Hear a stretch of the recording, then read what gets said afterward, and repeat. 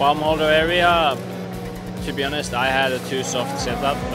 Car was rolling too much and I really couldn't trust for the front of the car. And then last two stages between the fields, I can manage somehow. So yeah, we need to do a small changes for the afternoon.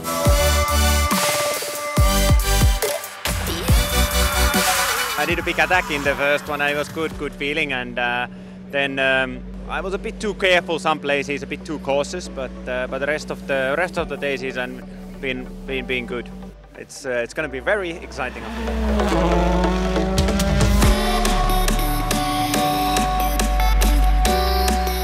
It's nice to drive like this. You know, there is no need to think about anything. You just need to keep doing your best and then keep pushing. So yes, that's our target also for the afternoon.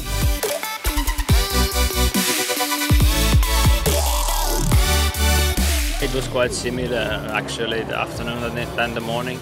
I think we managed to improve the car a little bit, but for some reason I still lose a lot of time on palm holder, and that's a bit frustrating. But then in the other hand, now the last two stages between the fields with the dirt on was much better than yesterday with the dirt, so at least some improvements on the driving.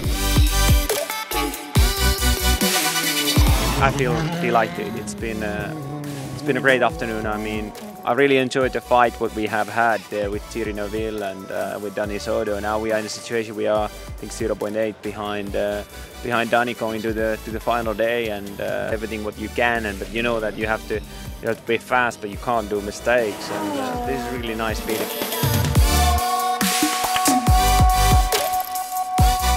Overall, my feeling was much better. I was actually enjoying a lot.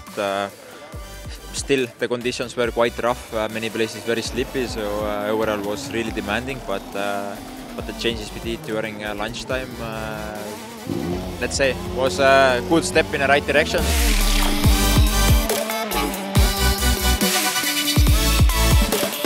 It's a different game now. We have a big gap behind us, so that's what we need to manage. But obviously it's a quite big gap and some nice stages tomorrow, so it's most important just to enjoy it.